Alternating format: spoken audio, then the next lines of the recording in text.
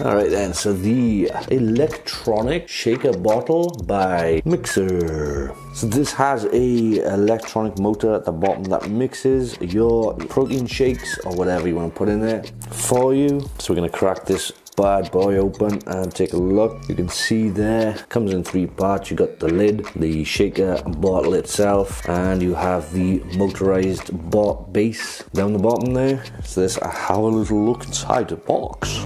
Alright then, so looking at it, it is a decent size. There's my hand. You can see it's a good size there. It's got markings on it. Let's have a look at these. And there it is. We got 500 milliliters or 18 ounces. That is the size of the bottle. So let's take a look at the actual construction. I mean, it feels like a good quality bottle. It's got a rubber seal around the top in there. It feels nice to just screw on and off. It doesn't really turn much, only a little bit, but it feels nice and secure. You can definitely feel the rubber engaging on this and creating the seal. So it feels like a good, it's gonna get a good seal on that. We got the pop top there.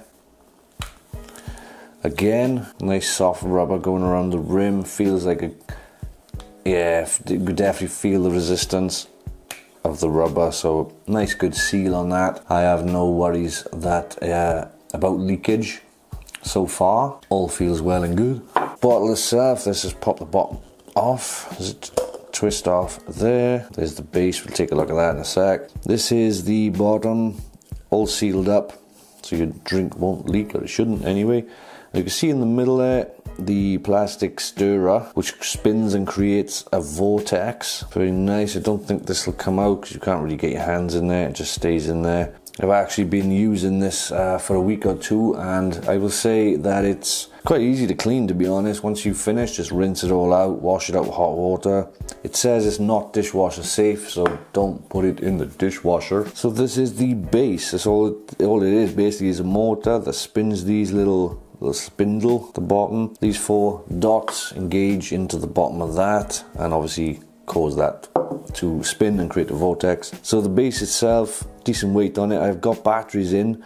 The way you get the batteries in is this rubber bottom comes off. Pull it out there, you can see. You don't want to get this wet. Don't put this in the water, whatever you do, because although it's rubberized, it's not sealed, water sealed or whatever. So I've got the 2 batteries there I've thrown in, and that's basically it. Chuck the batteries in, pop the cover back on, and then you've got the button. This also pops off. I thought this was a charging port, but it's not, it's just a switch, so leave that on.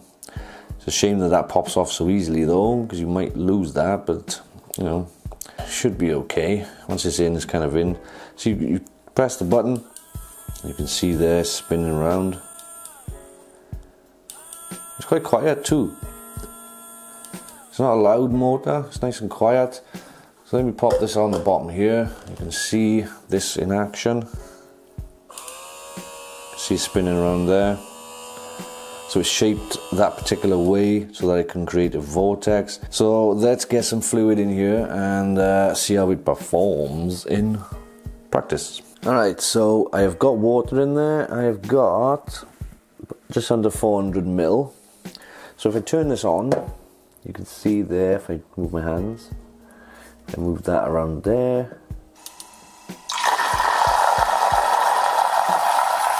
There's the vortex. I got no lid on.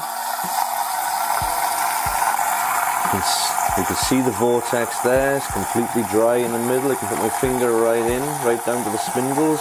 Can't reach that far, but I could. If I could do it, it would be dry. Dry finger. Let me turn that off. Now the way you're supposed to put the protein in is have that spinning with the lid off, and then you put the protein in while it's spinning. That's how it tells you in instructions to do it. So don't put the protein in before you've got the vortex going. So let's chuck some protein in and take a look at the mix. Alright then, so I got my protein in my cup here. I'm turning that on. Alright, so here we go. Whoop.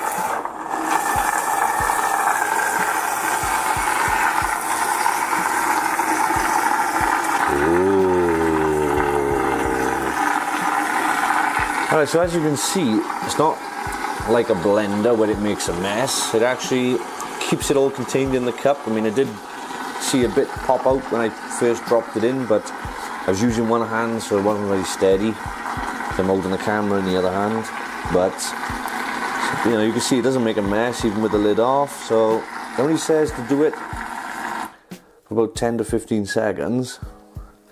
So that should now be creamy and ready to drink. Now obviously you can have the lid on if you want, or you know, whatever, it doesn't matter.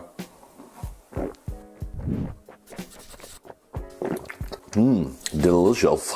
Alright, so now it's done. You can see all the residue in there. Let's give it a swirl. Now, like I said, you shouldn't get the base wet, so I'm not going to pour water all on the outside, just the inside for now. And I'm going to turn it on.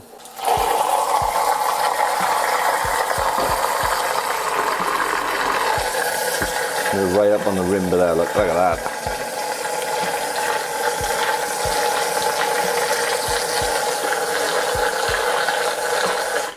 I'm going to knock it off. I'm going to tip it out.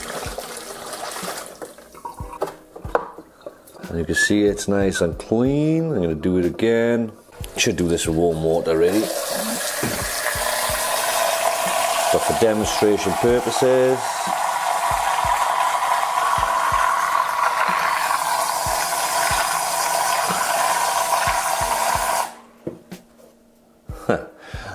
I love that whirlwind, that's awesome.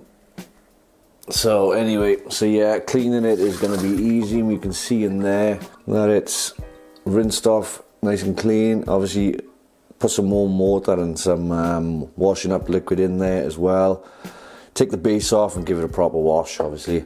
But you know, just rinsing it out does a good job of getting everything out. Because you know what protein can be like, it can be clumpy sometimes and stick. And I was worried about that happening with the spindle inside, but it seems to not be an issue. I mean, I'm cleaning this out straight away. Whether, you know, if you took us to the gym or whatever, and it was dirty for an hour or two, and then you cleaned it out, maybe it'd be a little tougher to get off, but shouldn't be an issue, I wouldn't have thought, because like I said, you could just put some water in there, warm water with some soap or washing up liquid, and then put the base on, give it a spin, and it should basically clean itself. It's practically self-cleaning in that respect. So anyway, I'm going to leave the video there. Hope that gives you a better look at the MiiXR, and I'll see you again. Ciao, blah.